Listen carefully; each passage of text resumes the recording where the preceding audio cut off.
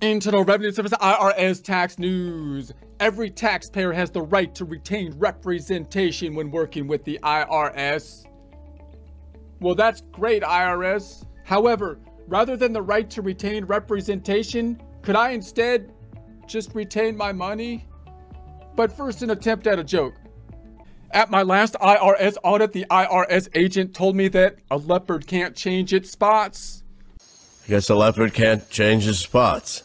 I don't know that much about leopards. And I was like, what? What are we talking about? Who are you to tell a leopard what to do with their spots? Who are you to judge me? The leopard can do whatever it wants with its body, dang it. Mr. Giraffe? Leopard's body, leopard's choice. That's what I'm talking about. Who lets little boys grind on his rump? Dang fascist leopard oppressors. Die, you fascist bastard! I mean, now I can see why leopards sometimes have to rise up and eat people. Rise up. You are a mighty warrior. Rise up like a phoenix. I mean, it'd be like if the IRS tried to tell me that I had to cut my hair. So who died? A close family member? Nah, worse, my barber, and it hit me pretty hard, too. Now, who am I gonna get to cut my hair? I'd be like, well, hey, I'm gonna cut my hair when I'm good and ready and not a second before, you dang controlling sons of bitch. Sir, don't you think you've had enough? I tell you when I've had enough. What's that? Not cutting your hair may mean the state considers you to be transgender, requiring the government to perform mandated castration? Hold on a second here. Wait a minute, I know what's going on here. I thought we only did that kind of thing these days to young children. Please, I only did that so I could stop the kids during school hours. That crap doesn't apply to me. I've been grandfathered in under the old rules. Herb gardens installed before August 1988 are grandfathered in and therefore permitted under HOA bylaws. I've been grandfathered in. Deirdre's was planted in 87, but you already knew that, didn't you? Turns out, I was just a pawn in your little game. What's that? You got my parents' approval? Wait a second. They would never. Actually, that's not all that surprising. That's not surprising. I'm afraid I am not a very popular figure among the Talaxian people. But still, that doesn't matter. I'm an adult. I've been grandfathered in under the old rules. Honestly, kids are in trouble these days, I'm telling you. You kids are nothing but trouble. Curse me, kilts, have I missed trouble. IRS Tax Tip 2022-143, September 19th, 2022. Taxpayers have the right to retain an authorized representative of their choice to represent them when they are dealing with the IRS. They also have the right to seek assistance from a Low Income Taxpayer Clinic if they cannot afford representation. There's a link to that here. This is one of the 10 fundamental rights of all taxpayers as outlined in the Taxpayer Bill of Rights. There's a link to that here. What the right to retain representation means for taxpayers. Taxpayers have the right to retain an authorized representative of their choice to represent them in their dealings with the IRS.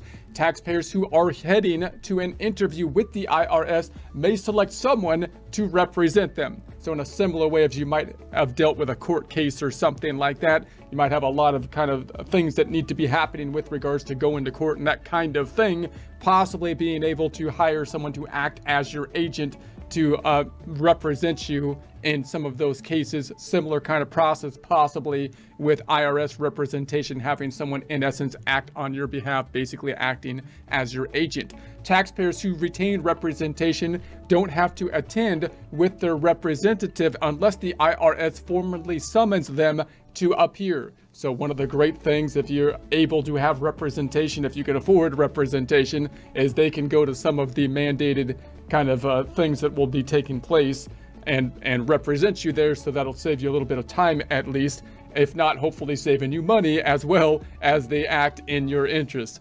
In most situations, the IRS must suspend an interview if the taxpayer requests to consult with a representative such as an attorney, certified public accountant, or enrolled agent. So if you're dealing with an IRS agent, you're saying, okay, hold on a sec, I think this might have gone over my head, maybe I need to get some representation. You should be allowed the time to do so in general.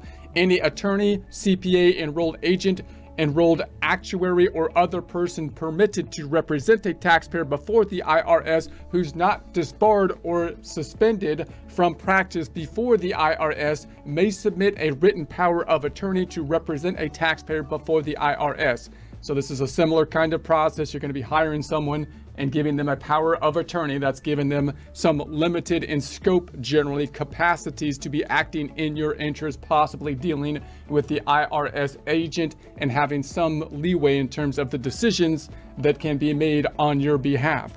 So taxpayers have the right to seek assistance from an LITC. If they can't afford representation, they can find an LITC near them by visiting the Low Income Taxpayer Clinic page. There's a link to that here, or by calling the IRS toll-free at 800-829-3676. I won't repeat that 100 times because it'll be in the link if you want to look at it in more detail. LITCs are independent from the IRS and the Taxpayer Advocate Service.